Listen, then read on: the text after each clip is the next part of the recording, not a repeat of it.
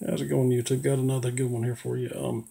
This right here, if you see that box, this is an old Buck 120 General. I picked this up at a flea market from a friend of mine that sells knives, and they haven't had this box and this kind of box in quite some time. Uh, this is when I'm guessing late 70s, early 80s.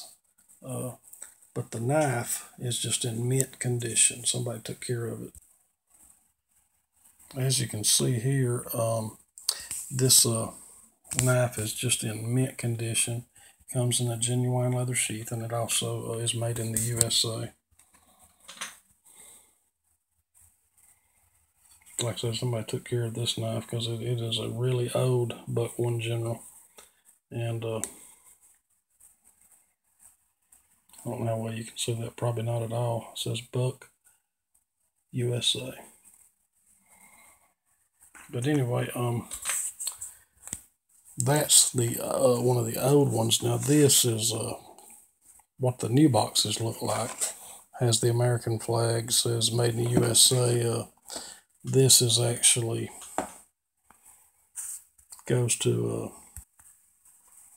this knife right here, which is a newer one. Got this not long ago. Buck 119 Special. The Buck 120 is a little bit, I'll show you a comparison here. A little bit longer, 10.5 inches in the overall length of the Buck 119 there. I'll just kind of show you the difference. That Buck 120 General is close to a foot long.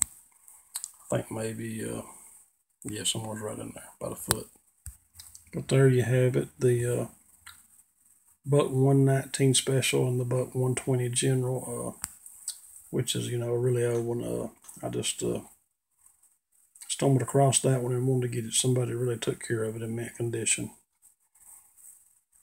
I hope you enjoyed the video. Y'all leave a comment and I'll get back to you. Y'all have a good day.